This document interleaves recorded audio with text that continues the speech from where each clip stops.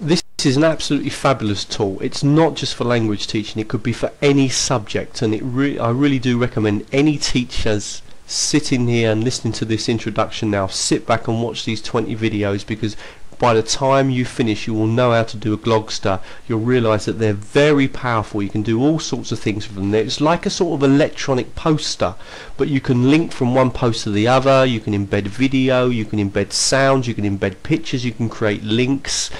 You can record yourself in a video and then put that into your Glogster. You can record your voice into a video. You can do all sorts. You can and there are so many categories. If you look here just to get an idea of what a Glogster is, as I said, they're electronic sort of posters with video on them, and you can see that they're all been used in many different ways. Here we've got a fashion one. Look at this one here. This looks very, very lively.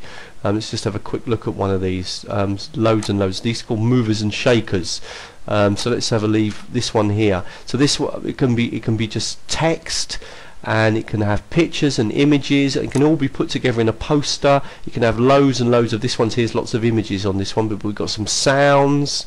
We might have some video playing, and what I'm going to do through the series of videos is just to show you how to do everything. So you can have your students putting up video, writing text, doing something on history, doing something on science, doing something in languages.